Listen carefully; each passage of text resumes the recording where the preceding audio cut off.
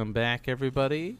We're back with Nan Man's Nerd Corner. As always, we've got our big episode that gets filtered in with our kind of little episodes we've been doing. I am Nan, and joined with me is my wonderful co-host, Jaime. How you doing, bud? We haven't heard from you in a little bit. Yeah. You surviving? Yeah, doing pretty good. Just got a lot of stuff. Work's been busy, and then got a wedding coming up in October, so obviously that's keeping me busy as well. So apologies to everyone for being a hot minute before we got another chance to record and talk a little nerd. That's all right. Everybody else has been able to listen and nerd it out about Magic, because that's been usually when I don't get to record with you, I get into the filler episodes, and it's just me talking about Magic stuff, because there was a ban list update and me starting to go back and play Modern again. So there's been some stuff happening in the Magic world that I've been podcasting about, doing my solo stuff. So, but yeah, now we've got our kind of duo back together, and we're going to be doing kind of a recap / update episode, because we've had a couple of stuff that podcast episode we've done so far, one about collecting, one about the Spider-Verse, and one about Diablo. So we're going to kind of do an episode that highlights those, and we're also going to kind of lean into Baldurs Gate in this episode, because that's kind of the big gaming news and game that is kind of going around of basically the internet at this point in time, right? A lot of the time there are specific games that latch on for people and they get obsessed with, and Baldur's Gate is kind of that newest one. So that's kind of our roadmap. And if we get off the road and go, off on tangents, it's likely to happen on this episode, because we're not honed in on one specific thing. There are going to be more episodes like that in the future, right? We've got an anime one that's getting planned out. It's in the works. We're going to be doing I'll get you in for a full Magic one at some point. We got a lot of stuff to discuss. But this one's going to be kind of just like going through things and updating stuff. So yeah, fun. Are you ready? You feeling ready? Oh yeah, I'm ready. And fun fact for everybody listening, I am also one of those people addicted to Baldur's Gate. So when they were saying it's been big talk of the internet, and we've been playing a good amount of it, I've really enjoyed it. And when we get to that part, I'm pretty excited to talk about it, because also going to get two different perspectives: someone who's been playing the game a lot, and then someone who's got quite a bit of experience with D&D and doing some DMing and things like that. So it'd be really good to see it from both perspectives and such. So I'm excited. I'm excited for today's talk. Nice. So let's jump in, do collecting and talk that news. I have been on the reserve side of things of going. There are a lot of cool stuff out where I live that I have not pulled the trigger on going to. So two of which is there's a very large flea market by me. And the other one is recently they have this very large yard crawl thing. It's called the Route 11 yard crawl. That's basically from one town to another, and just from the entire path of this one road, everybody just sets up tables and vendors, and you can buy stuff. So a lot of the collecting that I watch on YouTube of people doing collecting, especially retro game collecting, go to weekly flea markets and they go do these things, and I keep they're on my radar of the stuff that's around me, and I'm just I know that if I go to these, I'm gonna buy a bunch of stuff. So I'm trying really hard not to. So I did not go to the Route 11 thing, but I'm I think next year I'm just gonna go. I'm just gonna pull the trigger and just go and see what I can find. And I've also thought about, what, I could just wake up early on a Saturday and go, but then a lot of times on Fridays we're hanging out late playing games and stuff, so it's I have to plan ahead to do these. But I don't know, have you done any of that yard sailing or flea market stuff or any of that? So it's funny when I didn't want to interrupt you, but it was funny when you were talking about I've kept myself from going to those. I feel like that would be very dangerous for you, and I mean no offense by this. The reason that's exactly it's 100%. It's I'm aware of it, and I think everybody around me knows it too. It's just because I like stuff. Well, that's the thing. It's with a lot of those too. I would argue more on the danger side for you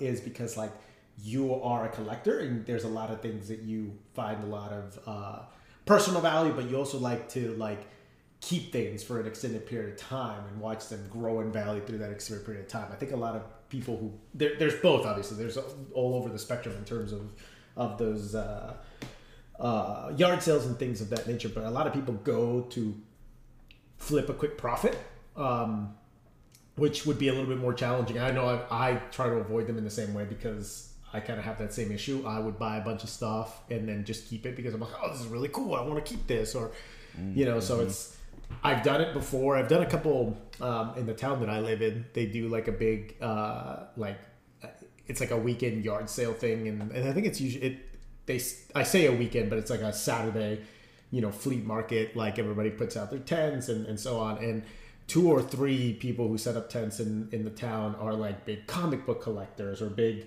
there's a collectible toys. There's been somebody who set up a thing about like old video games and stuff. So I always make sure to hit those because you never know, you might find a hidden gem and want to keep it. But yeah, those unless you're making a living and flipping, those can be very dangerous.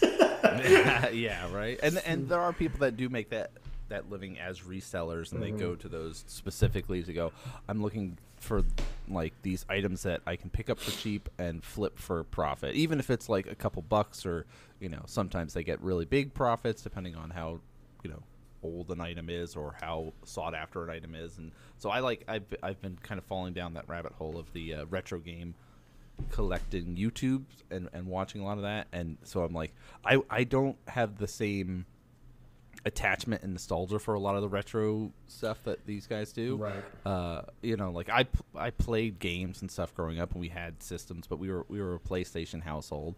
So it was like, there's specific titles that I know, okay, yes, we enjoy, but a lot of the specific titles, like when we played Crash and Spyro and things like that, they've remade them now, and I have them on the Switch.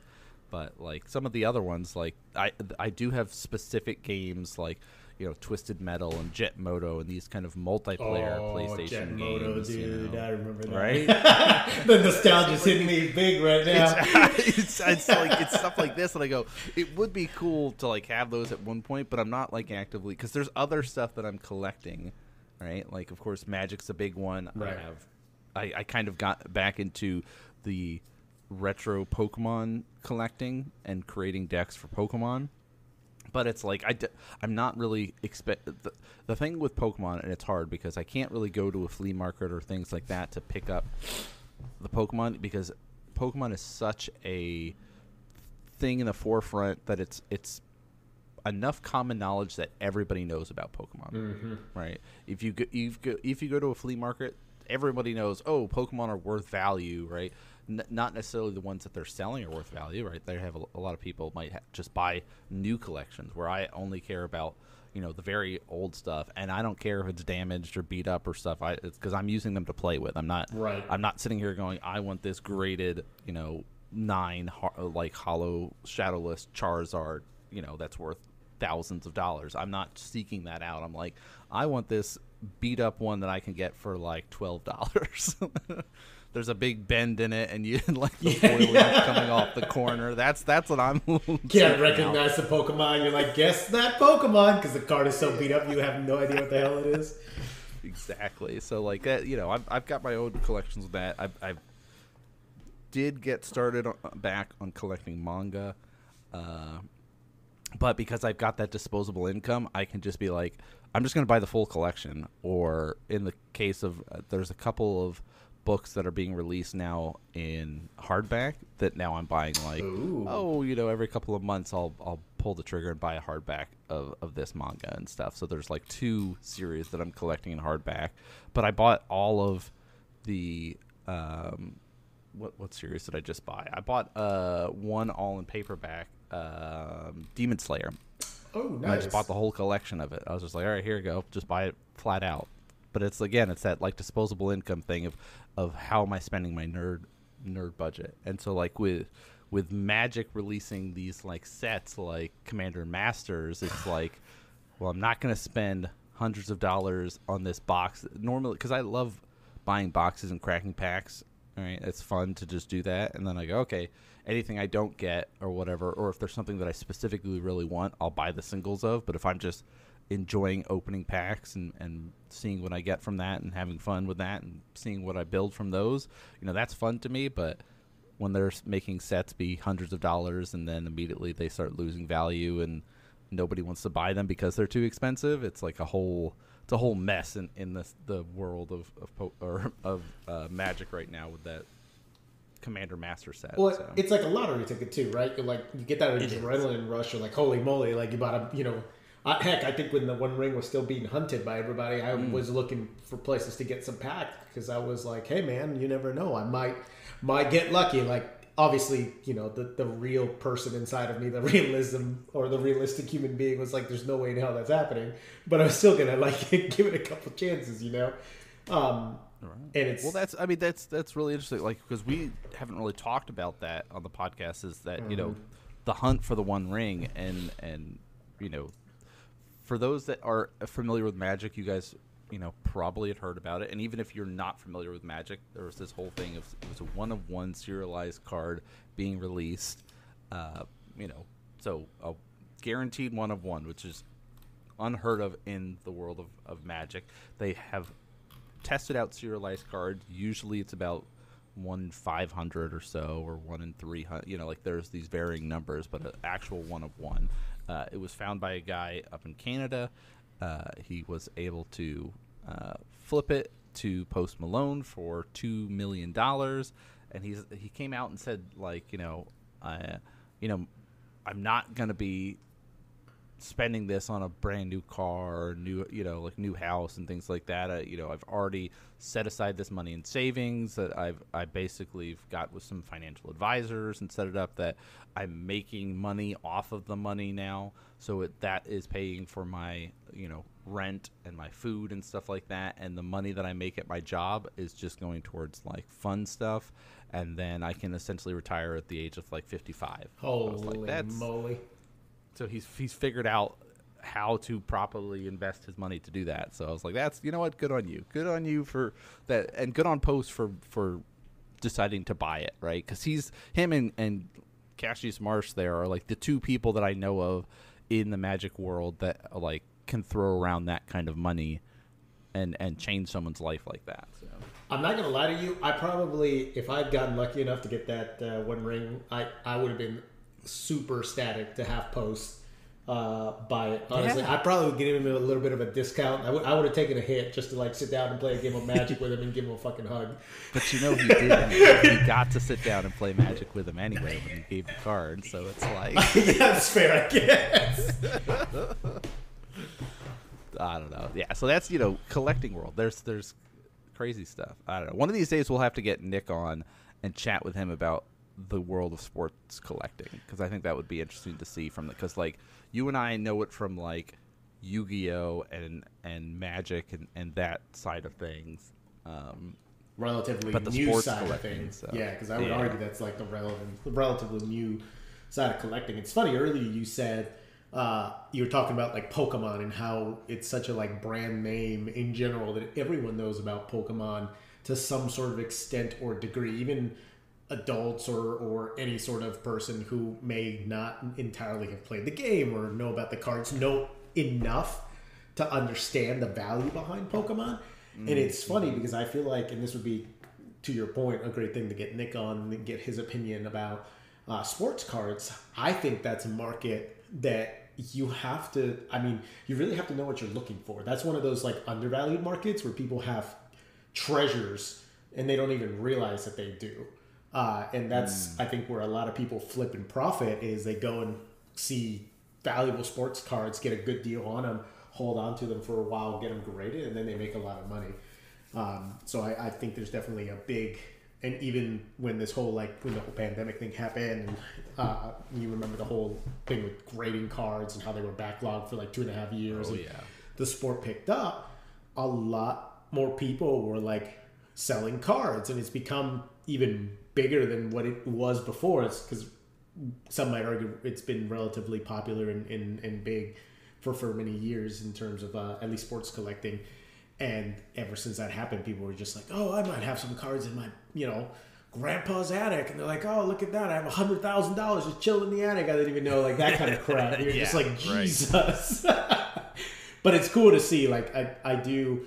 It's funny hearing you talk about that. That's something that I was considering getting into, is starting to collect Pokemon back up. And actually, again, back to Nick, seeing his really cool, like, sports cards displays made me be like, oh, I might try to collect some of my favorite Pokemon cards and, like, rare sets of particular Pokemon I like and put it in a display case and have that be, like, my trophy case, per se. I mean, it seems good. Like, I am always, keeping an eye on eBay for certain graded Pokemon, just so I can get an idea of what the price is. Because, like, I had the same idea of, like, you know what, my favorite ones, I'm going to pick up, like, graded, like Scyther, my favorite Pokemon. I have it in a bunch of the Pokemon decks that I play because it works really well in the vintage Pokemon world scene of the actual, like, base set to fossil and base set to and beyond sets that you can play, like, in the old school Pokemon.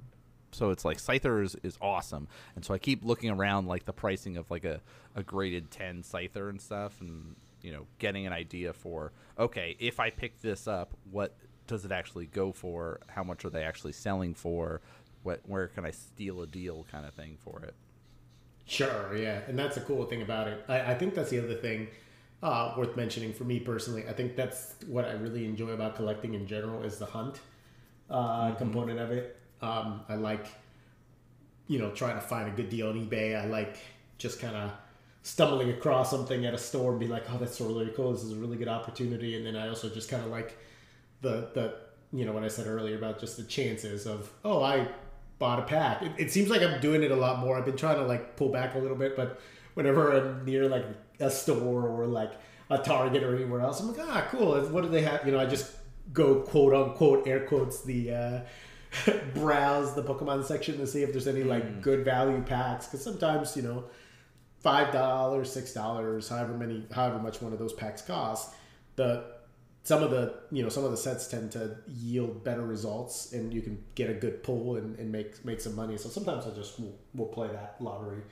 from that regard. But yeah, I think it sounds like we got to get you on the hunt. Then you gotta start going to those, like, yard sales and the flea markets and get that hunt in you. Well, and it's funny because I also am a firm believer in the idea that I think if you are nerdy to some sort of degree or geeky, or you like certain things, you're almost kind of innately a collector because you're spending a lot of time and things in a hobby that you enjoy, or playing a game that you really like. So having things that represent that particular hobby or interest to you, almost kind of like they go hand in hand.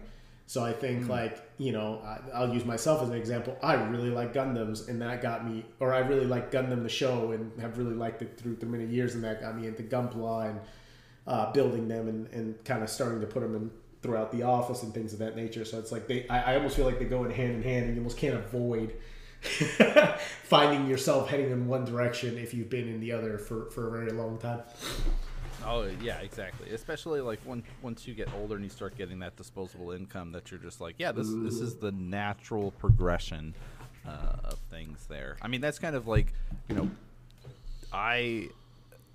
I think that's really what it is. It's like you find these things that you enjoy, and you go, okay, what if I lean into that a little bit more?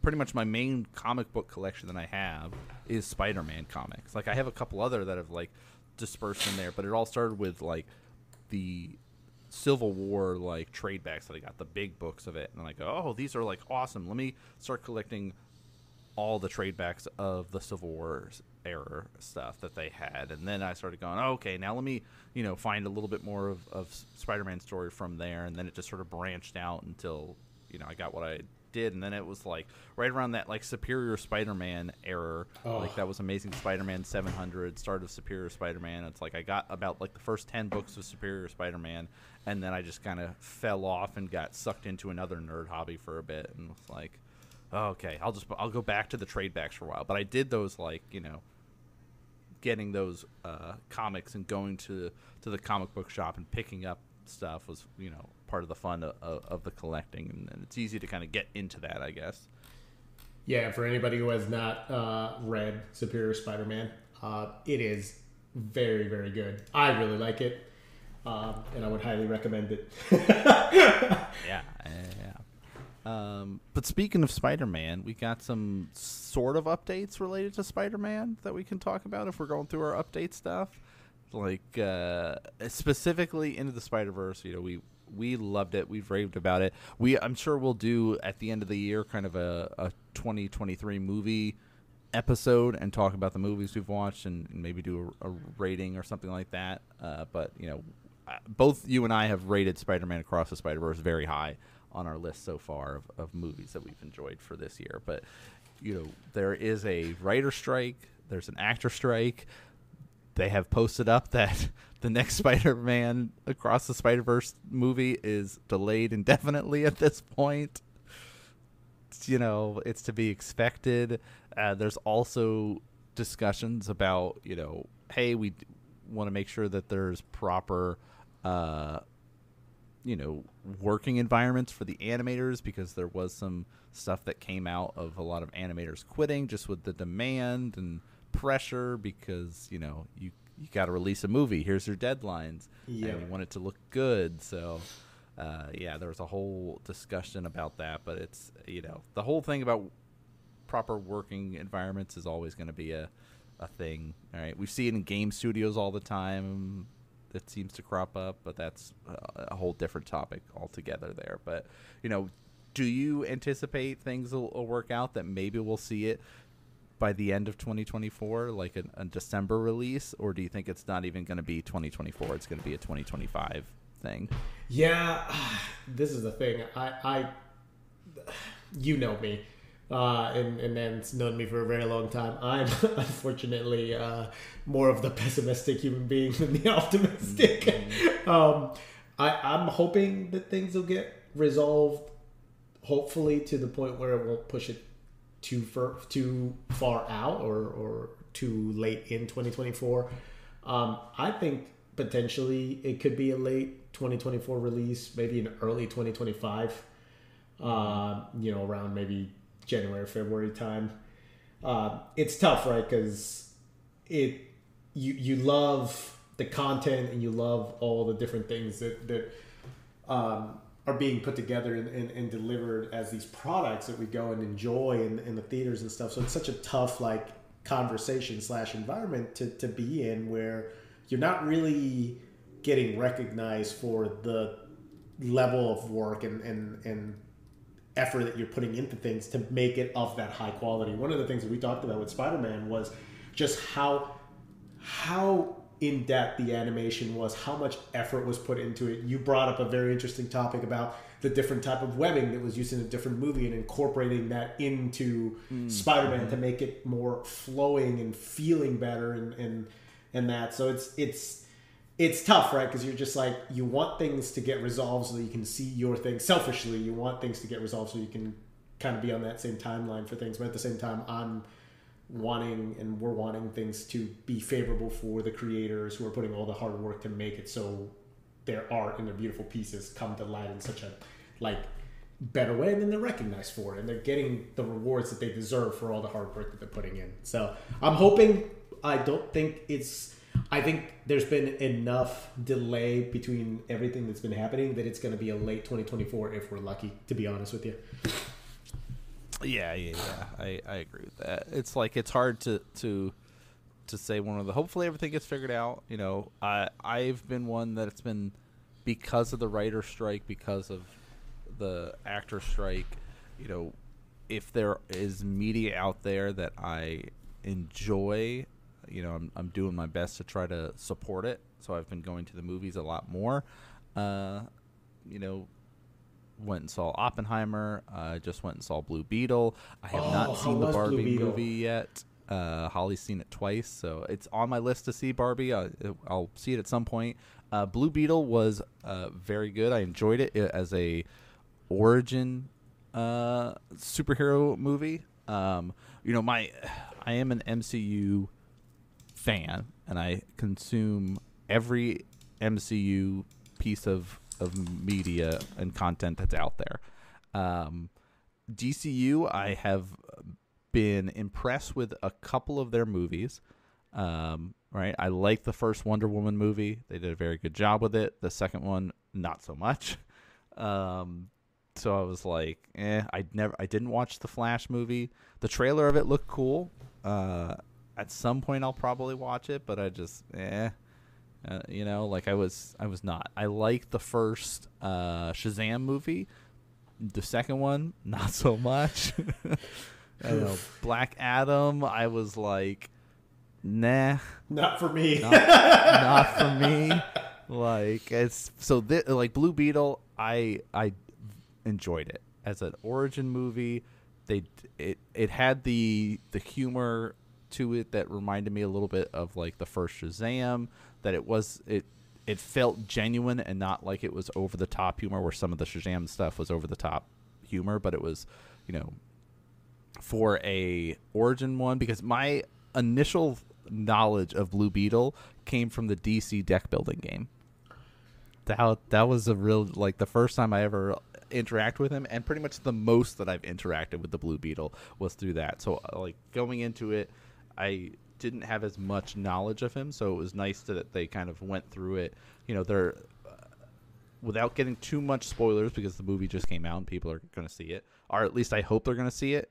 I know that there are people that wait for certain movies to go on streaming and watch it, but because I'm actively trying to support actors and stuff like that through their projects, if it's a movie that I am interested in seeing, I'm going to go see it in theater instead of waiting, just so I can help in that regard. I don't know. That's the way my brain works for it. But big disclaimer: representation matters. It's awesome to see such a family-oriented theme throughout the entire movie, but part of that is because of the it's a Hispanic superhero that's very close with his family. So it's like that's a big theme and juxtaposition with the villain of not really having that family connection. And so it's like, it was very nice in that regard of clear setups and how they set up the theme for it. The Blue Beetle suits and all that stuff was cool. What did Cody say last night? He gave the perfect description of it.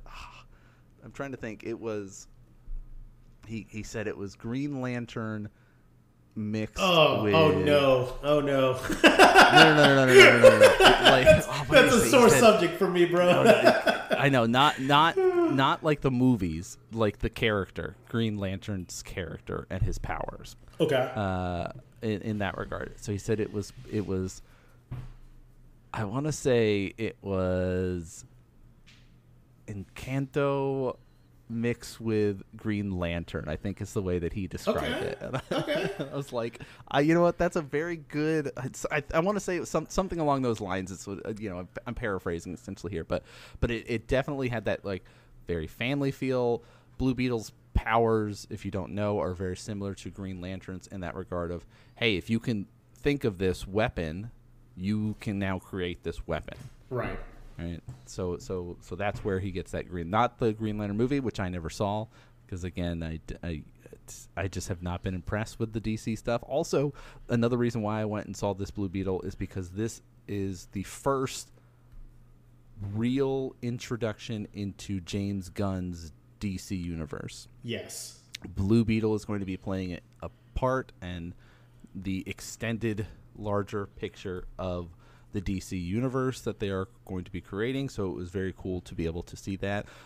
Also, complete side note, the actor that played Blue Beetle, Zolo, I think his name is, or something. Yeah. Was just playing Commander with Brian Kibler. That makes me love this so much more, because I love him from Cobra Kai. So if anybody has seen Cobra Kai on Netflix, I love the show. There is no in between. You either think it's the dumbest shit in the entire planet, or you really like it. I yet to find someone who's in the middle where they're like, it's okay, I like it sometimes, I don't. Either you like love it and you're like, this is so good and corny and nostalgic, and other people are like, this is so dumb, why am I watching this? I think he's a great actor. I was really excited. The reason I was asking is because I really like that character and that hero, Blue Beetle. And interestingly enough, we kind of learned a little bit more about him. You're right, when we were playing the DC deck building game. And I remember kind of stumbling across him a long, long time ago when this is gonna be a gut punch to some of our older listeners. When Big Bad Beetleborgs was on TV, and I remember searching that, and then Blue Beetle came up as one of like the different searches, and I remember learning a little bit more about that because I was all into that whole like Power Rangers, Big Bad Beetleborgs, anything that was like a cybernetic augmentative suit of some sort. And that makes sense. Yeah, and the character and the story just seemed really, really cool. I'm hoping that the movie does well because I was really worried. I was reading and watching a couple of videos about like the like Mission Impossible apparently had like a 50 or was expected to lose $50 million. Indiana Jones was expected to lose $50 million. This was not even going to come close. It was going to be one of the biggest losing movies of the year. Because there hasn't really been any good advertising around it, and I'm hoping that it's just other reasons than where my mind tends to go sometimes. Well, no. But I mean, part of that is like they're allowed to have X amount in their budget for advertisement, right? Sure. But part of that is also usually the actors going and doing press tours and interviews and talk shows and things that nobody is allowed to do right now. Actors are not allowed to promote their movies on press tours and things like that they normally would be allowed to do.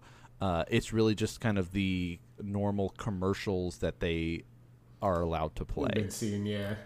And that's it. So like that's a big thing too with some of the actors that would normally be like, oh, I would be on Hot Ones or I would be on this talk show, right? like these normal things that they would sit there and be able to promote their movie, get people to come out and see it. They're not allowed to while the strike is going on. Now I did have a quick question about the movie, and this is, if we're going too much into the spoilers component of it, stop me and just be like, I can't say, oh, we'll talk offline. But I am curious, did they do a fairly decent job between the AI of the beetle itself and Jaime Reyes' characters, like interactions and how they communicate and things like that? Because like that's a big part of his character and kind of how he almost kind of flips it, right? Because the whole Blue Beetle concept is it's a world-ending machine and it belongs to the colony, right? And there's a whole Young Justice, I think, did an entire season on this, which they did magnificently well. And I think my main point with going down this question / tangent a little bit is I feel like DC really has the animated market down in terms of like Young Justice. I remember growing up with Justice League Unlimited.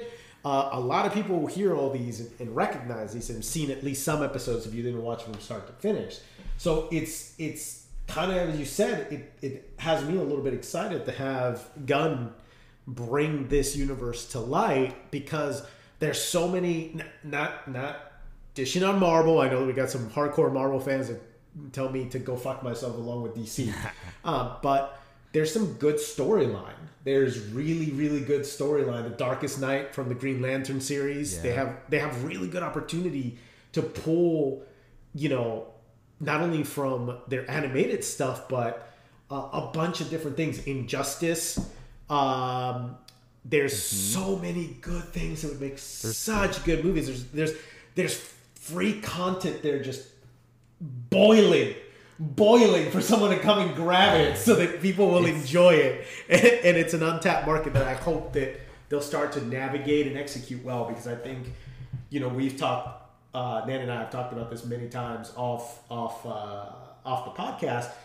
Marvel has had 10 to 15, 20 plus years of developing their universe, releasing movies. One sucked, one was great, the other one, so they figured out the formula that works for them. And DC, I felt like for a long time was trying to copy that instead of just making it their own. They don't need to be Marvel. They can be their own thing. As they should. Yeah, and I think they should. So I've got two things for that. So to answer your question, they did do a good job of it within the context of the movie of showing, like, the first integration of the suit onto Jaime is like, oh, it's designed to protect its host. Like, a bus is coming at him, he cuts the bus in half to protect the host. Like these things, and then there's like, oh, it wants to use lethal weapons to protect him, and there's that initial fight over like, no, I don't want to use lethal weapons, and until the suit basically becomes a symbiotic relationship, so that it shows that evolution over the course of the movie, which I thought was really good. Sweet. Okay. The other thing to touch on about the power of DC's animated game and why it is so much better than MCU's up to this point. James Gunn has said that the animated scene is going to be integral and tied into their DC universe, and the actors that are going to be playing the live action versions are going to be voice acting the animated versions of their characters. Damn, that's cool. In the same connected universe. So you'll have live action switch to animated, switch to like, they'll have this kind of, you won't see so much of a separation of it because the voice is going to be the same. They're connecting all the dots across the DCU. So I'm very excited to see what James Gunn does with it when we go into it. Actually, that's really smart. I'm happy to hear that, because that's such a, like I said, they have the content. So like half of the formula is already there for them. They just need to execute it properly and connect all the dots in a way that makes it flow, and then people will just kind of go to it. I think this is maybe where they might have a little bit advantage, where I feel like Marvel is kind of, this is just my own personal opinion, I feel like we're kind of seeing a flop, flip-flop or reversal of like Marvel's now, instead of the big focus being the movies, it's the TV shows to connect a lot of the information pertaining to the movies and trying to make both work. And I know we've talked a little bit about this before. I don't know that it's going to work exceptionally how they want it to, but it hasn't yet, yeah. Right? Like, it's tough. Even when you go like the Doctor Strange stuff, like if it's like you have to have seen the development essentially from WandaVerse to really appreciate and understand the Doctor Strange movie. Like, it's like, I don't know, it's a whole thing. And then we've got like the setup for the Marvels that is coming up, that if you did not watch essentially like 3 shows, right, you had to have seen who this Photon character is from WandaVision. You have to see Miss Marvel to understand who she is, and then you got to have some context from Secret Invasion to understand kind of the setup for the Marvel movie, plus the original movie of Captain Marvel. So it's like it's so much different IPs and connected dots that they've got, that it's a if you're able to consume all that,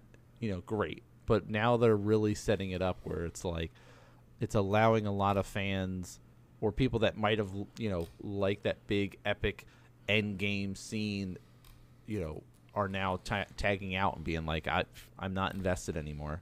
You're spreading yourself across all this stuff, and I don't have the time or energy to commit to watching all these shows. I want just the straightforward formula that you had for the original phases, but I don't know. It's going to be interesting to see how Marvel adapts and changes as DCU really powers up over the next couple of years. And it's interesting or funny, I should say, hearing you say that, man, because I actually find myself in that category. I feel myself pulling away a little bit and not being as invested, because I think the beauty that I liked with Marvel previously and how they were handling their movies and so on was it was movies. And a lot of people would see movies and have time to go see it together. So it created a bridge between those who may not be like comic book fans or didn't follow the shows or didn't understand different things, and give you like an even playing ground of like, hey, let me fill some of the gaps in for you so that you can kind of know a little bit more about that. It's funny you said about Doctor Strange, where I saw WandaVision and Mary Page, my fiance, had not. So she was a little bit more confused during the Doctor Strange movie, whereas when she went back and saw it and understood a little bit more about what was happening, as you said, you understand what Wanda's gone through, her pain, her agony. So it doesn't come out of left field when she's like suffering and all this agony and she wants her kids. You're just like, Jesus, that's without the context of it, you don't get it as much. And I feel like that's what I liked about the previous phases were like, oh yeah, here comes Endgame, here comes this. There's so much that you could go and you can go deeper into it, but it didn't require you to know that. You could go to the movies, watch all these movies in, you know, relative order, quote unquote, as you know. You can watch them in when they're happening and so on, and know enough about the context, the content to be able to have a conversation, bridge that gap between a hardcore fan and a non-hardcore fan, and have a good conversation, versus now that it's like, hey, have you seen, you know, the 2 seasons of Loki, and have you seen Secret Invasion?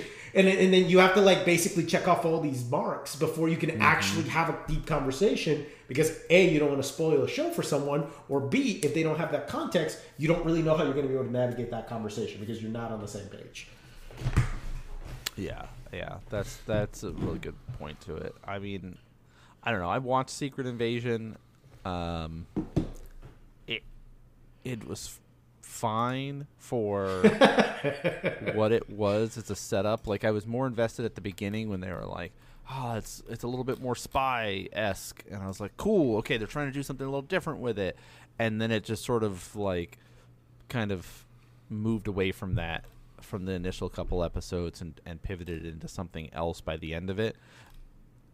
It worked for telling the story of the Skrulls, I guess, and the evolution of them, but it was like, I don't know, I would have much rather it have been more, you know, Nick Fury, Master Spy story than what it turned into. But it gave it gave some information about, like, you know, him leaving Earth, and, you know, what he's been doing, and like filled in some of the gaps again from some of the movies. And it's like, if it's one of those, I don't know how much of it is going to tie into, you know, the Marvel movie that's coming out with, you know, Photon and Miss Marvel and Captain Marvel. I mean, we know that Nick Fury's in it, and he's kind of in his space station, and it explains a little bit about why he's up there. Sure. But I don't know if you need that for the Marvel movie. So if you're going into it and you're like, do I need to watch this to know what's going to happen? You might not. Like, and that's going to be weird too, to see stuff that it's like, is that now going to be the way that they're going to do it? Is have, like, now here's extra stuff for people that want it, but it's not going to be necessary. Like, is that the trade-off that we're going to get now? I don't know.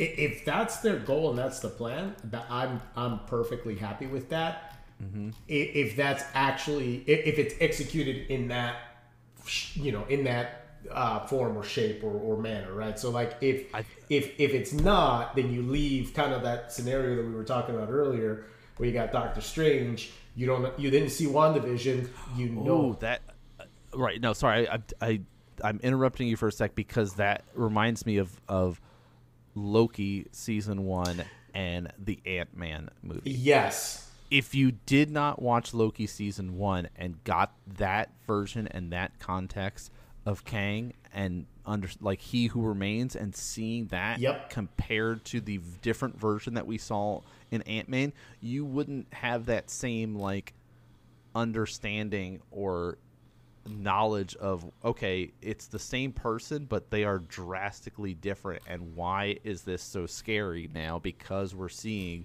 you know, just how powerful one version is, let alone the millions. No matter, like, how different in personality they might be, it's all bad. But if you don't have that Loki context, so it's, I don't know, we're seeing Loki come back though in October.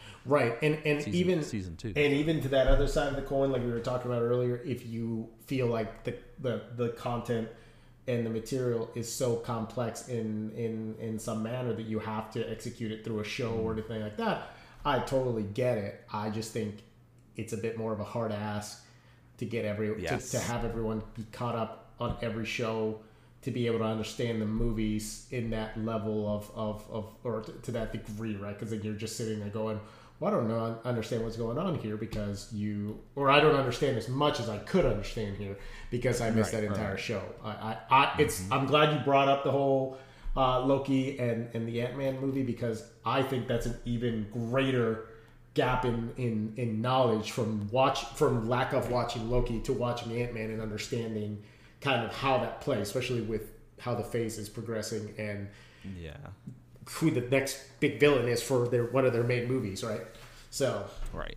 And if you have seen Ant-Man and you have not seen Loki, go back and watch them. Also, like, if it's important to understand that, even though it's the same person, they're still drastically different, and getting that knowledge for this phase is going to be very crucial, because they're building up for that. That's the big baddie, right? Right. Which I'm hoping then that in the Marvels we're gonna continue to have that tie-in of this is the big baddie, but I think that'll be the first real test, right?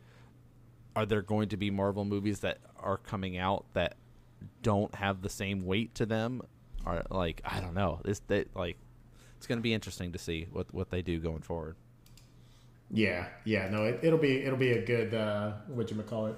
I'm curious to see how it's going to work out and execute. And obviously, I'm still going to go watch the movies and such. Even though, I think what I said earlier about pulling out a little bit is still true. I didn't see Ant-Man in theaters.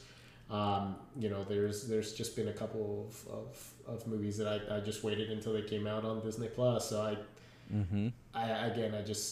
I'm excited. Blue Beetle is definitely one I'm going to go see in theaters. I know it's completely opposite of DC. Sorry, not to turn the conversation, but no, but I think you should. I think you would enjoy it, seeing it in theaters.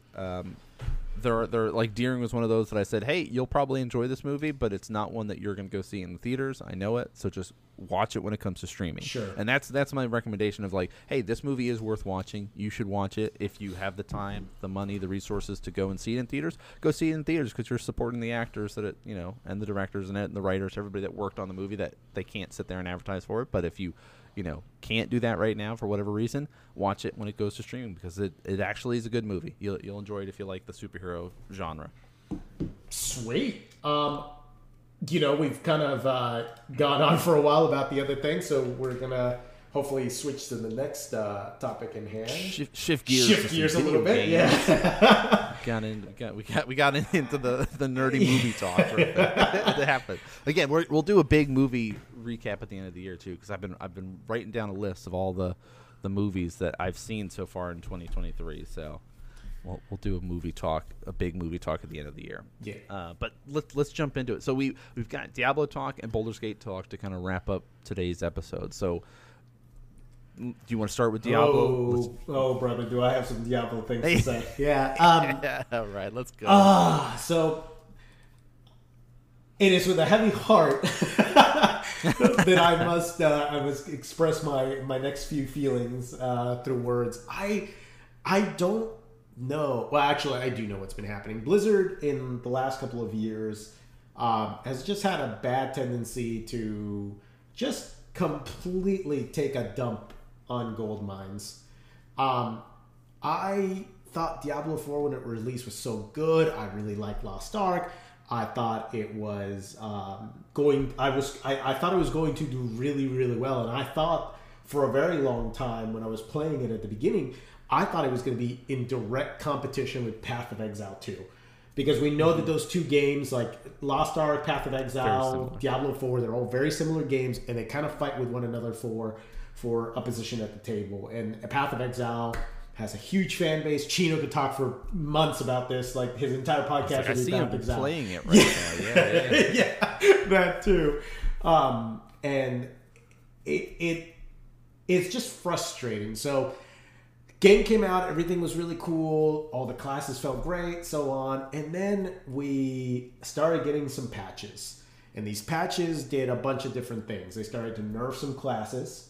Then we got a big nerf patch that nerfed everything and made all the content way harder. So it diminished a lot of people's farm gear and things. And for the most part, I'm just complaining about little minor things. You were still able to kind of make some tweaks, work on it. You were still relatively okay. But for some builds and certain things, completely bombed them. Completely dropped them into, and if you follow the tiers, completely bombed them to not S tier, sorry. Complete bottom for bottom of the tier. And then what does Blizzard do on top of that? They start just doubling down on the choices they made without listening to the general public. And then on top of that, what else do they do to piss people off even more? They start shoving down the cash shop down our throats. So like the entire experience of Diablo has gone from like, man, this game is really, really good to it's a sinking ship. Buy as many skins as you can before the game goes to the shitter. So it's been really frustrating and really bad experience for me because like everything, you come in shop, hey, the shop, hey, the shop, hey, the shop. And it's like, fix your fucking game and then you can ask me for more money. Like... Right. Yeah, like you're not listening to us, Blizzard. That's part of the problem. Yeah, and anyone, I know there's opposing point of views. I know some people have voiced through, if it were content creators, through Reddit, through a different, the growing pains of this kind of game. And I totally understand that and accept that and respect that for the longevity of the game, certain things need to happen to preserve its, power creep and power curve and everything of that nature. My main point that I've had an issue with Diablo is it feels real bad in a game to come out strong, feel powerful as a character, go into it, be like, I'm a wizard or I'm a sorcerer, I can blow shit up, and then have that completely taken away from you, where you literally, a monster sneezes in your direction, you instantly die. And it doesn't matter whether if it's for the longevity of the game or not, it's frustrating to see that the character's power is being taken away from them, and all your work that you put in just basically is like, oh, sorry, just do it again, or figure out a different way to fix it. And then the other issue I've really had with the game has just been like the power scaling between the different classes, and there's no seasons in terms of like pushing and leaderboards or anything like that, so there's really no like merit behind feeling like your class is less powerful than another because it's not, it's not being tracked in any way. But it does feel bad to be like, oh, cool, I'm a sorcerer. All my nerfs got buffed, or all my builds got nerfed. And hey, man, I just cleared a 30. You're like, oh, great, bro. I got blues and yellows, and I'm clearing 60s. And that feels real bad. But go ahead, man. I'd love to hear kind of your opinion on everything. I know you haven't played too much of the season. It's like because. That's my thing. It's like I was enjoying the game a lot when it first came out. I played a lot. I was really sucked in. I was like, I loved what they did to it. And then they released the season, and I tried it for a little bit, and I just was not invested in the season at all. And I was just like, I don't know. And I think it was like all happening at once of, the big nerf to everything, the big changes to everything, season immediately gets released, and then it was just like, I just am not enjoying the season grind as much as I was enjoying playing on my other character. And so then I'd find myself just being like, when I would log into Diablo, I'm just going to go play on my other character. And even then, like you said, it doesn't have that same feeling of like, oh, I'm pushing the keys or I'm doing these things. And I just feel like it doesn't have that same, effect that it did when the game first came out. And I know they, changed drop rates and they did all these things to it, but it just like, if I'm feeling this, and I know a lot of people fell off before then, right? A lot of our friend group completed the game, the campaign, and then just stopped playing after that. Like they didn't even push further. Like my goal is at least to play and try to get to level 100 because I haven't done that yet. But it's like if the seasons are going to keep looking like this, which cool, you have extra story, you've got these hearts and stuff like that, and new adaptions to spells and changes. That's cool, but I'm not as interested in that side of things. I don't know. It's like I don't know what they can do to keep people interested, invested, and I feel like the people that are still playing it are probably people that did not play Baldurs Gate or did not get hooked on other games, or just like they have a group that they play with and that's their game right now. But it's like I know people are still playing it, but I know a lot of people are not playing it anymore. Yeah, and that's the other thing too. I don't know. The season feels like it was a bit rushed out. That's what it is, really. Right? Yeah, it feels like it came out really early. I also felt like the balancing with the game has just been all over the place. Things are getting buffed and nerfed left and right, and just it just doesn't feel good as a player. It doesn't feel good to put all this time and effort into a character, come back, a couple days later, and I think what's really annoyed me with the Diablo development team, quote unquote, has been that they're like, yeah, we want to be transparent about everything, and then for a while there, they were just patching changes without letting anybody know. So they're like secret nerfs, there were secret changes to things. Item drop rates were modified or not communicated properly. Like, and if you're trying to go for the transparency, just actually communicate what's going on. I know, like, Nan has heard me complain about this multiple times with Diablo. The super secret rare items that people were hunting for, and I think like only a couple people in the world ended up getting. Cool. You want to have a super rare item? That's not a problem. How about you at least release the information that doesn't affect whether they drop or not, and let us know at what level can they start dropping, so that we know when to potentially expect a chance at the lottery versus thinking that once I hit 50, I'm already enrolled. I already have a chance at winning versus not having a chance at all. And again, I for me personally, the biggest issue I've had with the entire game from when it started to where it is now is really liking a class, really putting the time into it, really working to make it better, and then either there's one type of build, so there's no build diversity in terms of the power scaling for classes, or B, the build that you like gets nerfed into the ground, but then you don't buff things accordingly to make it. And they're slowly kind of tuning it that way, and I think over the long run, they'll get Diablo 4 where Diablo 3 was, because it took them a while to get it right. But I think by that point, they will have pissed off enough people where I think it's going to hurt them. And it's showing because of how desperate they are with trying to get transactions through the store and everything that they're doing to try to generate revenue for the game while they're quote-unquote fixing things for us. And Path of Exile 2 is around the corner. And then I don't know if you've seen any videos or seen some of the content stuff that's being released for it. It looks amazing. I mean, I thought it was going to give Diablo a run for its money if Diablo wasn't completely taking a dump on itself. And now, PoE 2 is if it stays on target, it delivers what I've seen and what I've read and all the things that I'm really excited for. I think it's going to just literally devastate Lost Ark and devastate Diablo 4. And I don't know that they'll be able to recover, in my personal opinion. I think you're right. I don't know if it was like, them trying to capture all of the streamers and try to keep them in the game by releasing the season so early, or what? Like, I don't know. It's like, I feel like giving, and maybe they had the stats on it. Maybe they knew it's like X amount of players are level 100 or something like that. Sure.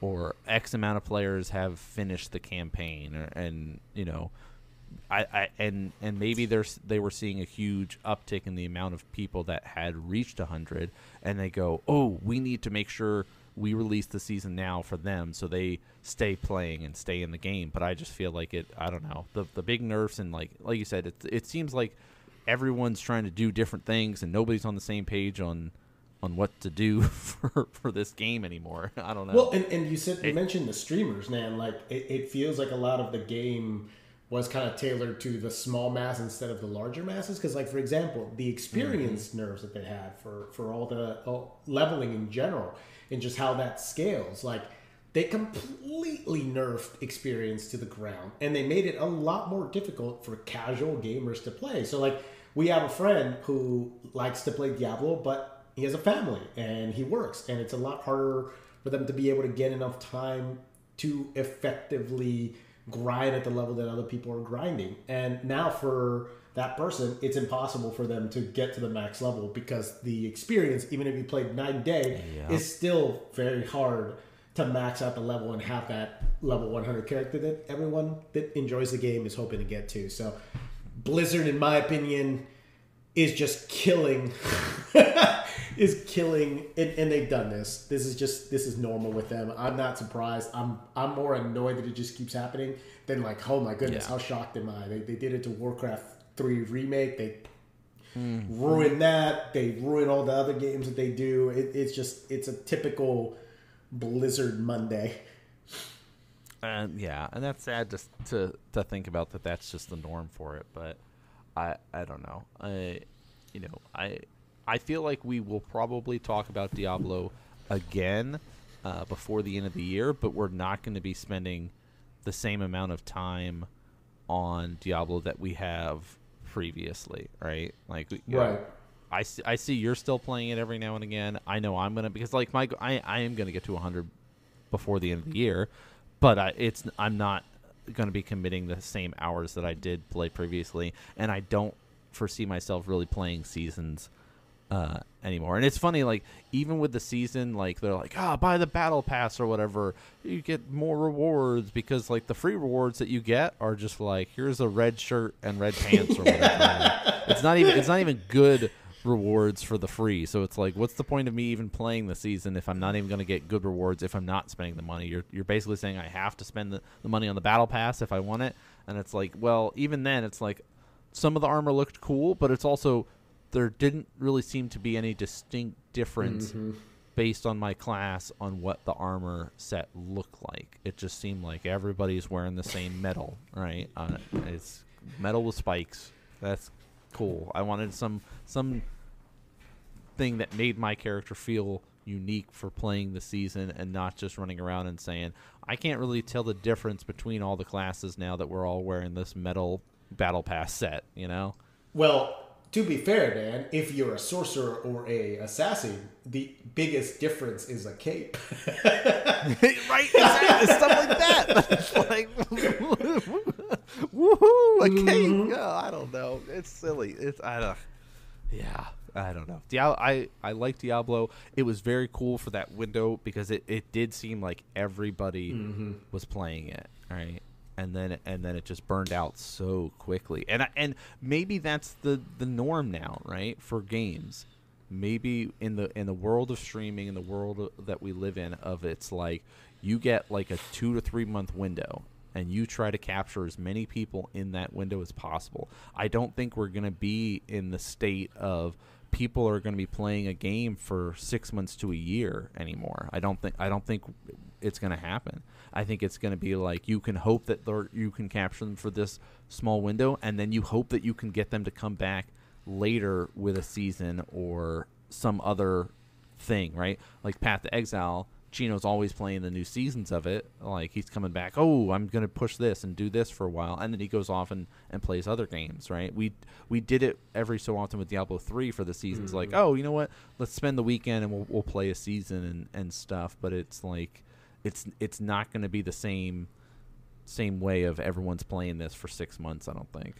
Yeah, I really like that point, because that's also going to be a really good kind of transition into the next game we'll talk about. But I really do agree and like that point of, I don't think, you got to think about our general attention span with anything in general. It isn't just video games, and it isn't, limited to anyone who has a limited attention span. It is just, in general, as a society nowadays, it's really hard to maintain that, interest or grab the I think about it in terms of like movies, right?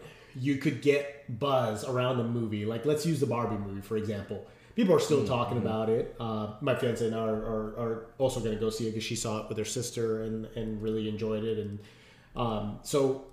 but there's a limit. There's a cap on how much everyone's going to talk about it, how much everyone's going to do it. And that's why once that kind of ends, a movie goes from the movie theater to a DVD, right? So I think games are kind of following that same trend of, this game is really popular. It's so awesome. Everyone's playing it. You see it on Twitch, like, for Diablo 4, everyone was streaming Diablo. It like crawled to like the number 1 or number 2 outside of like the competitive games. And that's my final point with this, is I think where that may be a little bit of a variance or a difference is going to be with games that have a very high competitive nature. And those will stay around for a longer time because there is a like hierarchy in terms of rising the ranks for best players, and a lot of people seek that when they play games, is that competitive nature of that game to shoot for and play for and go on. Because like, you can sit here and grind the game all day, Diablo, for example, you get all the gear. Once you get all the gear, at least in the first season, there's nothing else to do. At least with Diablo 3, you had the leaderboard.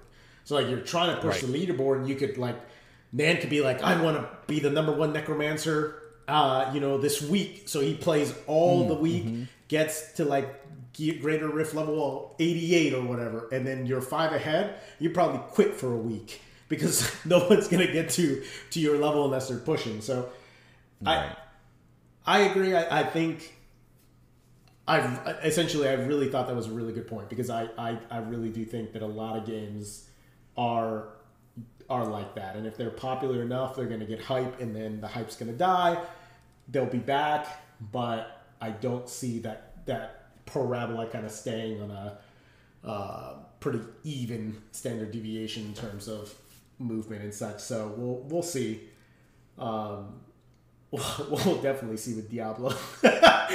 Yeah. That's going to be interesting to see. And like I said, we will probably talk about it again, but it's not going to be, it's not worth it every podcast episode to necessarily highlight Diablo unless there's some big changes and big things, right? Because there might be, and then we'll go over it. But for the most part, there's other games, there's other stuff happening that we're going to talk about, and there is a new game to talk about, that one that I'd say a lot of the people that were playing Diablo pivoted into, and even the people that weren't playing Diablo got really excited to play this. So we're talking about Baldurs Gate 3, which is, of course, if you are a D&D nerd, you should know. Also, it's the third one, so there's been other games. You did not have to have played the other games to appreciate this game.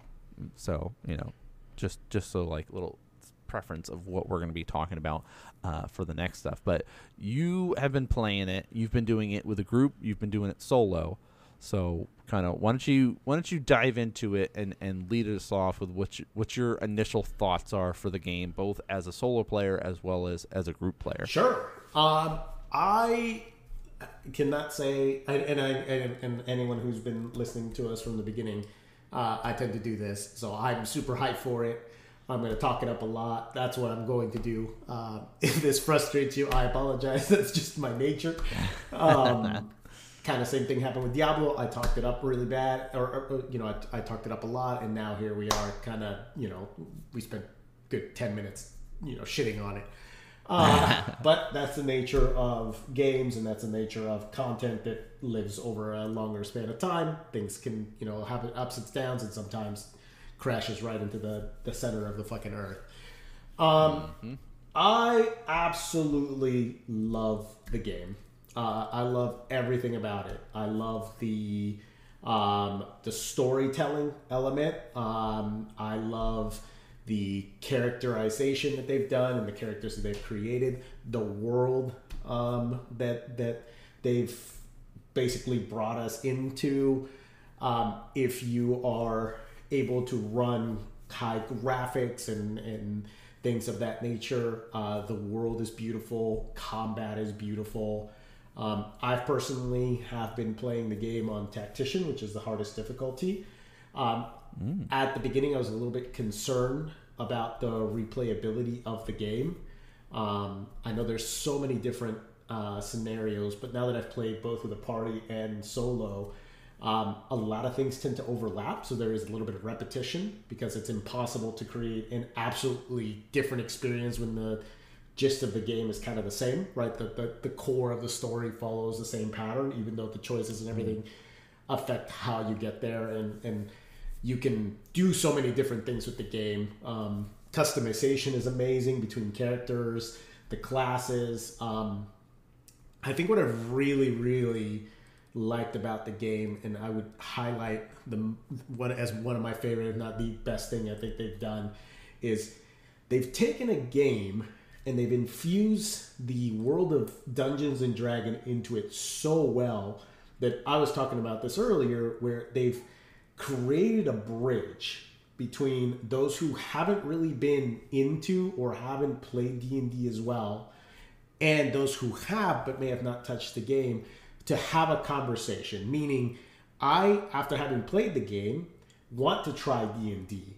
And now that I've played this game and understand some of the basic mechanics of it, feel like I can go up to a D&D player and say, I would like to try D&D.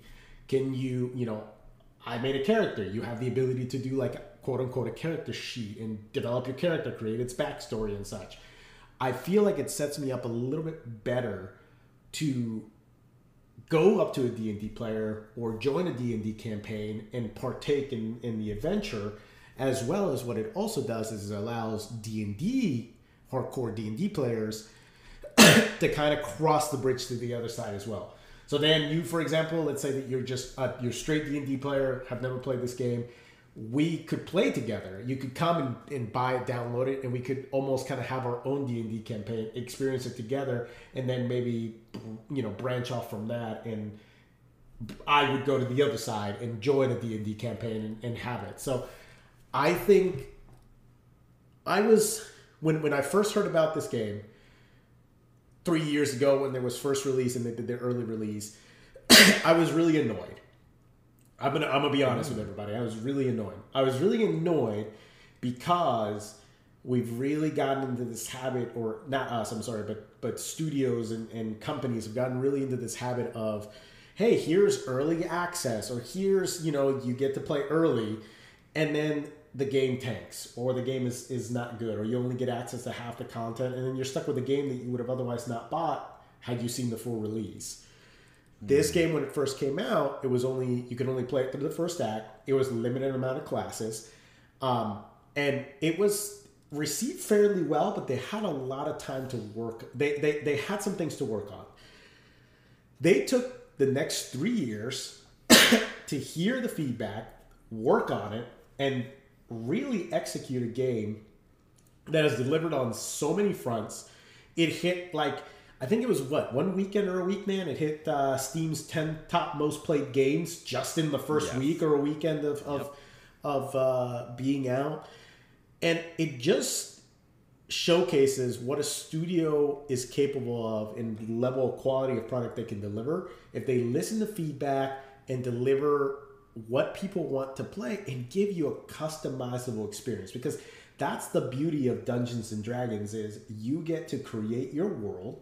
You get to explore it how you want, and you get to enjoy it with the people you want. And the boundaries between how you explore and how you develop and how you do everything are endless. And correct me if I'm wrong, as you are the actual D&D player and so on. I've played a little bit in the past, nowhere near as much as Nan, who has way more experience. It's always been a little bit more frightening for me to get into it because there's the character creation, there's the elements, there's the actions, there's understanding it. And I've really felt, for me personally, Baldur's Gate has been kind of like a tutorial for getting into Dungeons and Dragons. No, I think that's a good way to look at it, especially because of how intertwined it like Baldur's Gate 3 is D&D as it is today, right? Yes. The D&D that we're used to, which is 5th edition, that's currently out. I've played D&D for years now. I played back in 3 and 3.5 and 4 and 5, but I played in high school a lot, played in college, so I've played a lot, and the way that it sets it up, because it's all still based off of the stats and rolling the dice and stuff like that, like you can see the dice rolls, so you know what's happening. So it's not like the stuff that happens in Baldur's Gate is directly translates, and the skills that you're practicing in Baldur's Gate in that regard directly translate. And I think it was a shift for a lot of people too, to go from like, oh, I'm going to try to go into this room and fight these monsters, or not pay attention to my environment and get screwed over and having to go back to save points and try again, kind of thing, which I know some people are playing that way. Some people are just trying to explore and learn and say, here, whatever happens depending on what DM you're with, they will be like, are we going to hold fast and hard to some of the rules that, like, hey, your character, you do this, you're have a good chance of dying, and then you're going to have to make a new character, right? Or is your DM going to be having a little bit more flexibility and say, hey, we're collectively telling a story together, so there is a little bit of a cushion that unless you're being really dumb or doing something, your character doesn't have the same threat level initially of dying, right? Like within the first couple of sessions. But it's cool to see how connected. And like you said, people that normally wouldn't touch D&D because there's that stigma of I'm not going to role play and stuff, are getting really into this game. So it's on my radar and it's on my wish list of going. I wish I had time to commit and play this game. It's going to be one that I will pick up in the future and play, but it's like I just don't have time to commit to it, sadly. Yeah, and it's funny you say that because it is a time commitment. It really is, especially with the harder difficulty, because the combat is, it's dice based, right? So you could have a really good battle, as I've had a couple where everything went my way, and then I've had other battles where it didn't, and I've died and had to go back and tackle it from a different perspective because, you just it didn't go your way. I think the other thing that I've really appreciated that the studio, Larian Studios, right? Yes. Developed is so they've had some practice. They did Original Sin, Divinity Original Sin, and Divinity Original Sin 2, which is another good game. Which are great games, great way of storytelling. So they did such a good way of incorporating the Dungeons and Dragons mechanics into a game in a way that is simple to understand.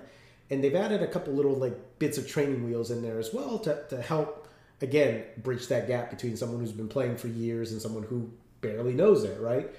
I just have to give them kudos for all the business decisions they've made, taking time to develop their game and deliver us a quality product.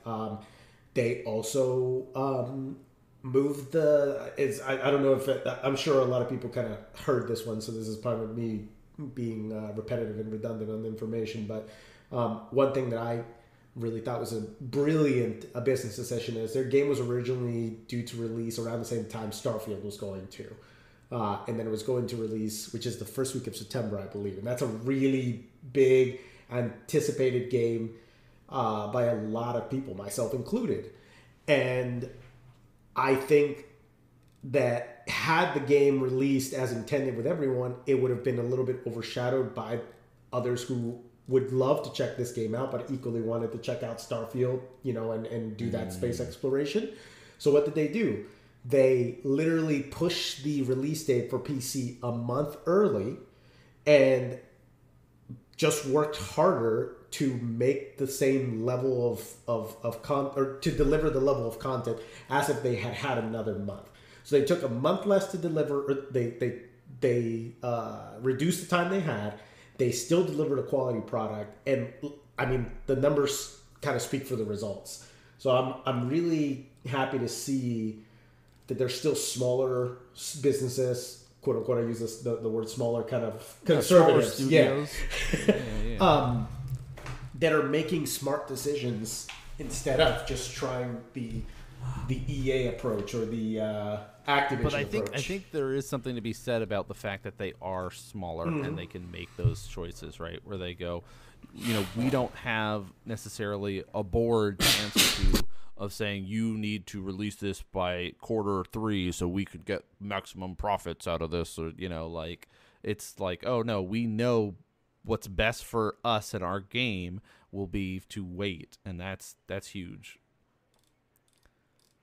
I don't know. I like the stuff that I see about the game is very cool. I dig it, that how intertwined and connected it is.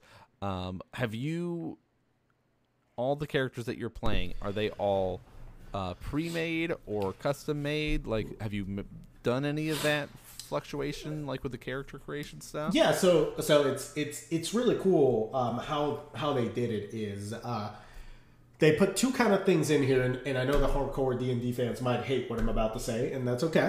But they added without spoiling the game, they added in a way to respec any of the characters. And then you can make them whatever you want. So in theory, you could respec all 4 characters and make them all fighters. Or make them, if you wanted to beat the game with 4 berserkers, you could, in theory, respec them all and make them all berserkers.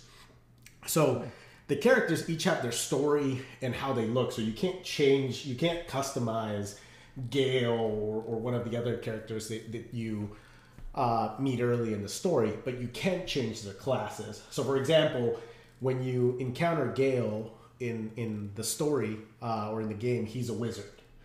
And I went and respec'd him to a sorcerer because I wanted some of the perks that the sorcerer got instead versus the glass cannon wizard that I just wasn't enjoying. And I know you'll know, man, because you've played D&D. It doesn't sound like there's many differences, but there are. And they're very noticeable. Right. No, but that's true. Like when you think about it, how much of a difference can it be? They have thought about this system and the nuances to make each of the classes feel unique enough that even though they might not sound that unique, it is, there are enough significant differences to make it worthwhile of changing it. Now, do you have a character that is your main charisma talking to people character, and is that the character that you're playing, or is that somebody else in your party? Yeah, so interestingly enough, my main charisma character is Gale, who was a wizard. Then he was a necromancer for me, and I wasn't a huge fan of necromancy. Clad would disagree. Our friend Zach would disagree with me. He has a necromancer. He's loving it. But yeah, he's my charisma person. Now he's my charisma person because I switched him to sorcerer, and I believe their primary stat is charisma.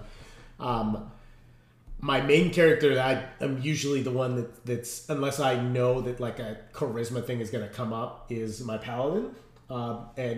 Interestingly enough, I wasn't enjoying the paladin until the later levels. So now I'm almost level 6, and I wasn't really liking it at the beginning because it felt so slow and clunky, and it definitely had that slow burn feel of holy moly, what's going on? Hit something, I'll smite it, and otherwise I'm just kind of happy to be here. Yeah, and funny, I made mine a vengeance paladin because when I was playing in the group, I saw just how much our friend was struggling to stay in the light side of the paladin,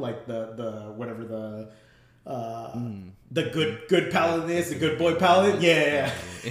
So it was funny because that's the other thing that they've done a good job with is how each of the decisions you make, whether you get a good roll or a bad roll, or whether it was a decision in dialogue that you made or a roll that just didn't go your way, how those things come back up later in the story.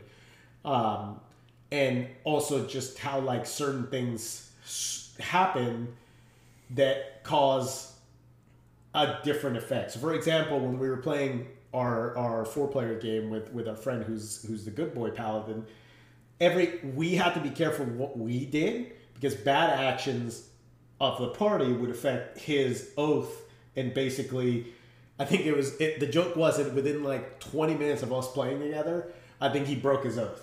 He had he literally, I think we killed someone we weren't supposed to. Oh yeah, that's what it was. We killed someone we weren't supposed to, and he already had 2 strikes against him for some stuff that we didn't pay attention to earlier. We killed something we weren't supposed to, and then he got a vision of someone who was going to pay him a visit, and then he became an oathbreaker, and he didn't want to, so we didn't to reload. Now, I know that there's a lot of people who play these games or play similar games like that, and I think the proper term for it is scum saving. I know that there's a lot of people that are against it, and they're like, no, but for people who are just trying to have fun, learn the game, this was a way for us to kind of explore different options. And he wanted to be a good boy paladin. He didn't want to become a death knight just because we accidentally killed someone, and so on. So that's the thing that I would. That's been my main argument against that whole thing. It's just be mindful that there's a specific lore and story that people want to follow with their character, and sometimes certain decisions kind of ruin that for you. And if you don't want to play a particular class, you just kind of have to be careful about that. So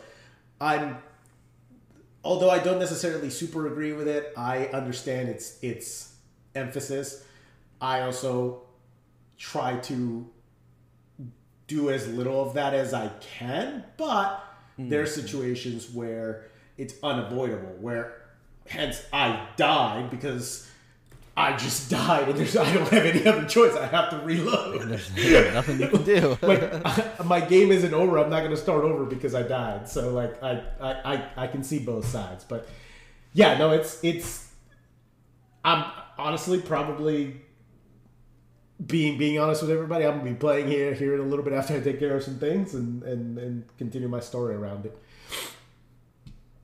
Nice. Yeah, like it seems like a lot of fun, and like you said, there's enough nuances in it that yes, there's similarities if you play it more than once, but it's like you said that the actions that you do come back and matter later in the game too. So I feel like there's plenty of hours that you can put in the game, like because you guys haven't beaten it yet, have you?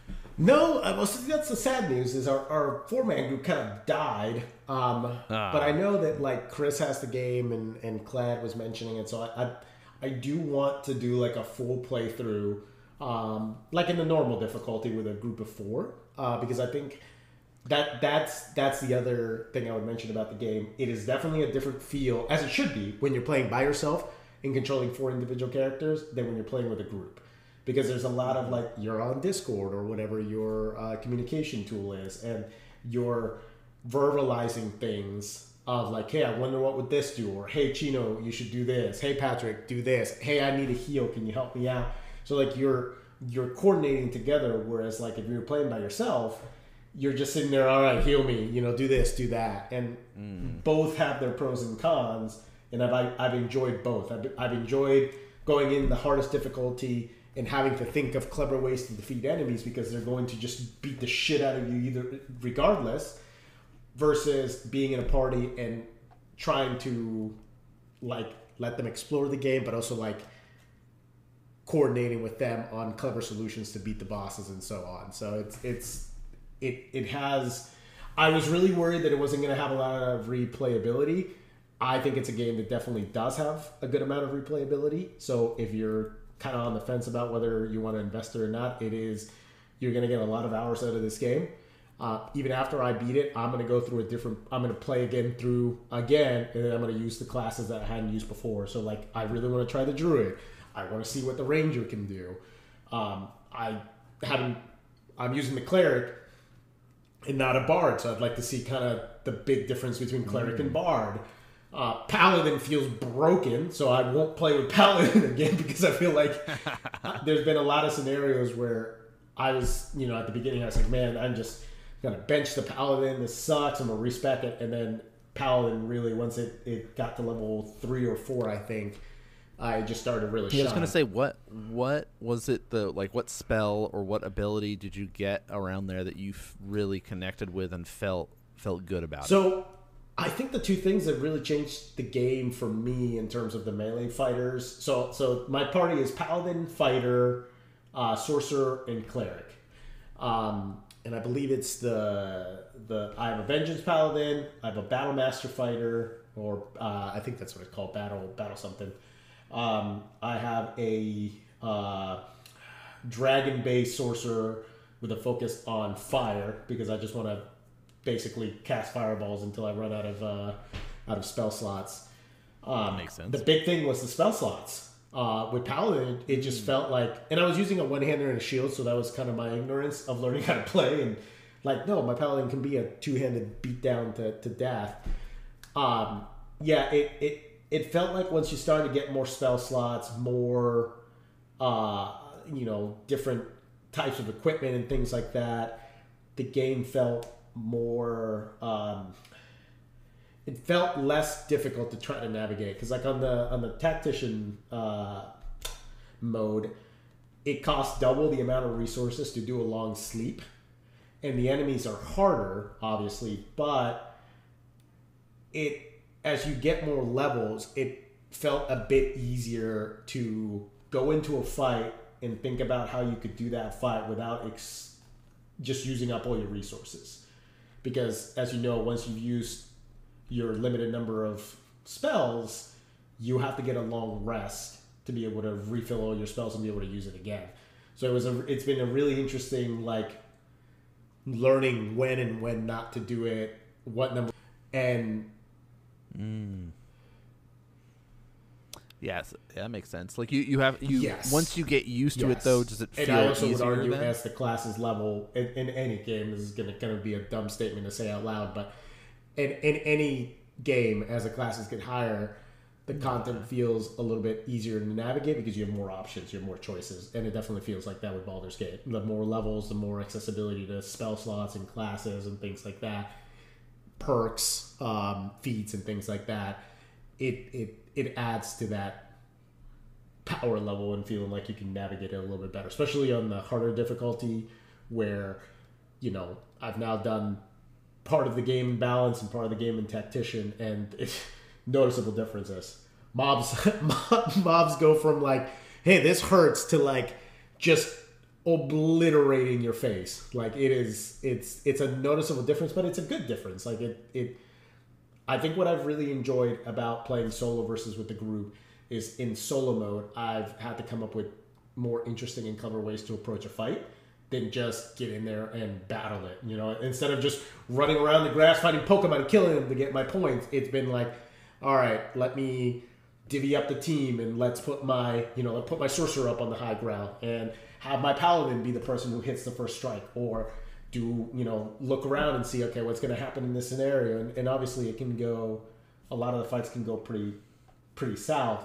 But I think that's the other thing that's been really cool with Baldur's Gate is thinking about how you approach it and just like how much charisma, diplomacy, and all those kind of things factor into the game and how you can change the outcome of something as simple as going into a village and, I'm going to have to kill everyone here in this village and murder hobo my way through versus, hey, by the way, I did an intimidation check and they're too scared to do anything, so I can just pass through.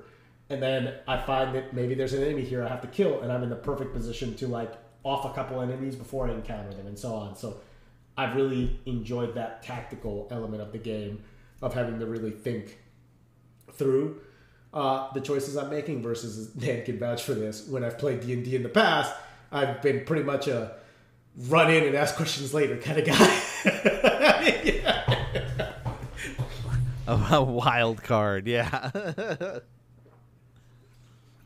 No, but I think it's like, I think it's also because you have learned the, threat is real of like, if I don't spend the time to think and plan and try to find the angles, my characters die, and that's a pain in the butt to deal with.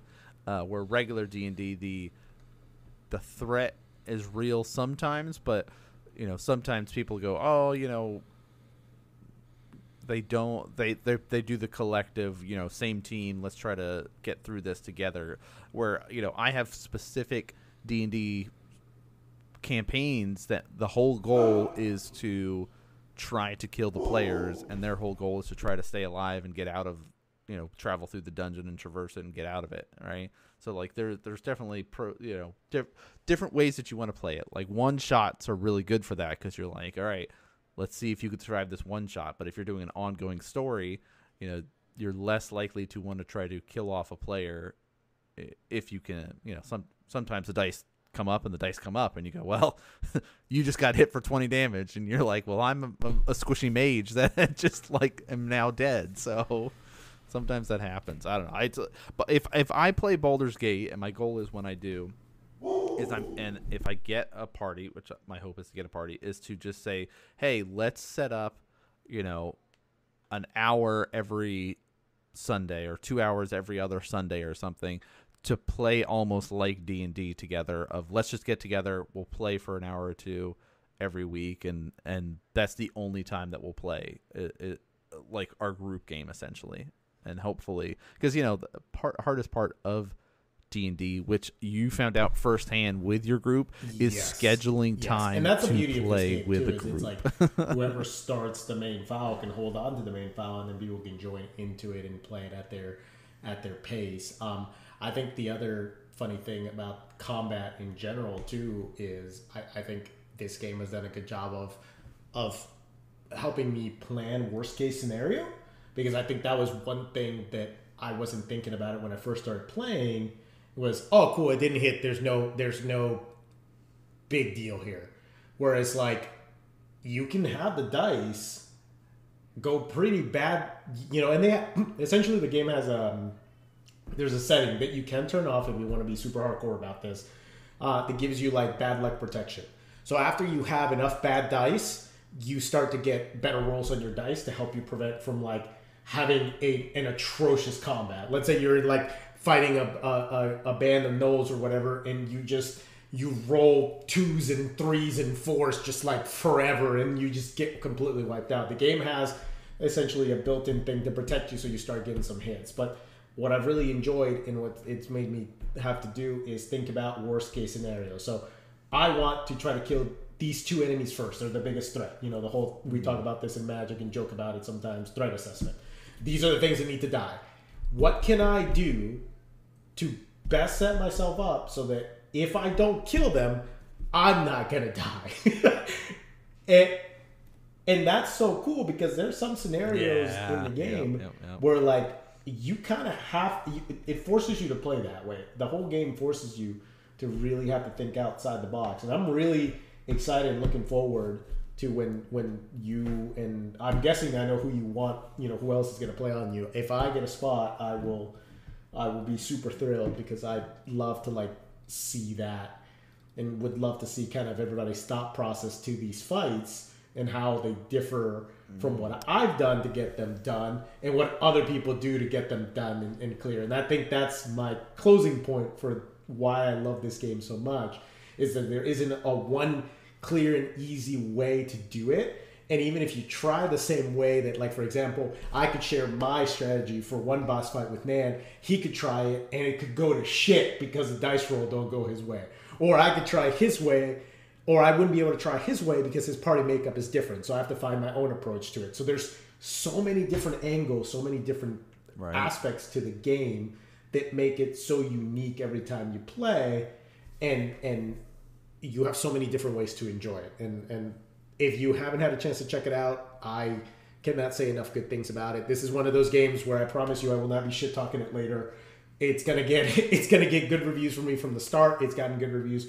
As I'm still playing it, I'm gonna continue to play it. It'll be a game that I'm sure we're gonna bring up multiple times in our podcast in the future. And it's a 9.5 out of 10 for me.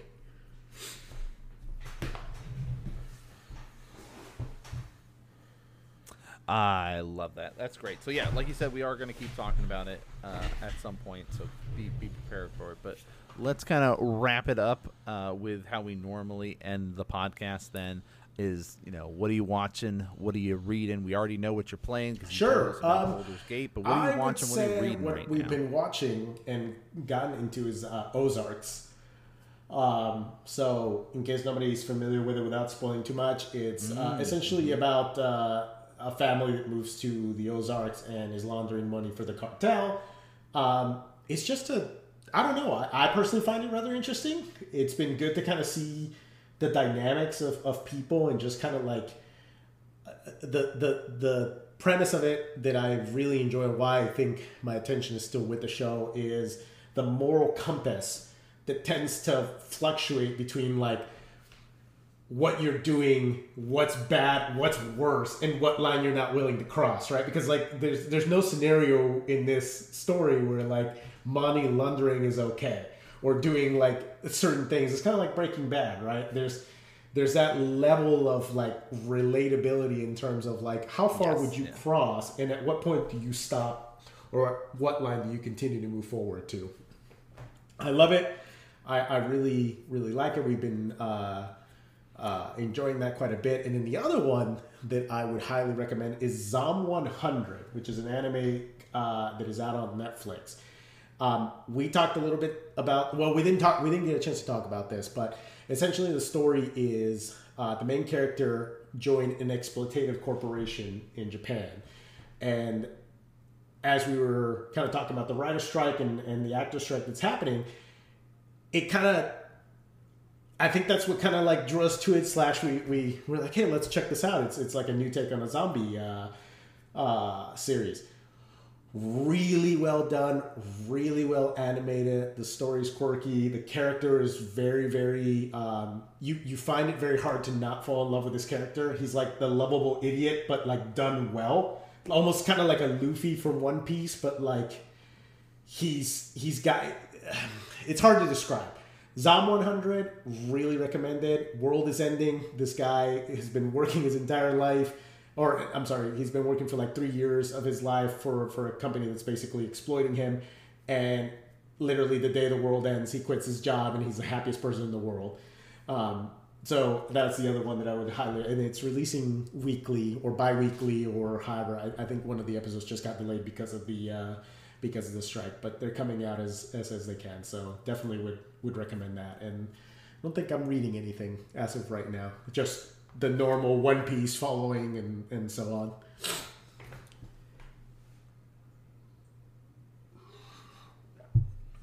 That, I mean, we are going to do a full anime episode at some point to nerd out about anime, so get ready for that, guys. But you and Holly would really enjoy it. I down, really think you would at some point. But yeah. So the stuff that I'm watching right now, just finished binge watching all of Ted Lasso. Very good. Just finished up season 2 of Good Omens, another really good one. And Holly and I just started watching the Twisted Metal show. Hence, we were talking about Twisted Metal earlier. That just came out on Peacock. We're only like 4 episodes in, but it's been pretty entertaining and has a lot of nods and like Easter eggs related to the games, but also enough of a like character-driven story so far to keep you invested and interested in it. I'm really interested to see how it's going to go and finish up, and it's cool stuff. There's of course some CGI that's like very obvious because safety first. You don't want all the car carnage of guns and missiles shooting around, but it's dumb fun. If you're looking for a dumb fun show, that's a good one to check out as well. But yeah, and then of course all the movies that I've been checking out. But yeah, that's really it. Go watch some cool animes, guys. We're gonna do an anime episode soon. Play some Baldurs Gate. No, Any other thoughts or stuff to wrap it up? This might be one of the longest, if not the longest, podcast we've had. But yeah, no, I'm excited for all the other things we're gonna be talking about. Anime and that one's going to be probably pretty long, so I apologize for the length of these as they're getting longer, just because we like to talk as I'm running off right now, so it happens right now. So there'll be longer episodes, there'll be shorter episodes, right? We've got those all in between. Of course, if you want the check out the content, it's anywhere that podcasts are available. So, spread the word, let people know. We've been putting up little clips and stuff as well on YouTube, youtube.com/NameMansNerdCorner. But that's going to be it for today's episode, guys. Thanks so much for tuning in and listening, and we'll see you guys next game.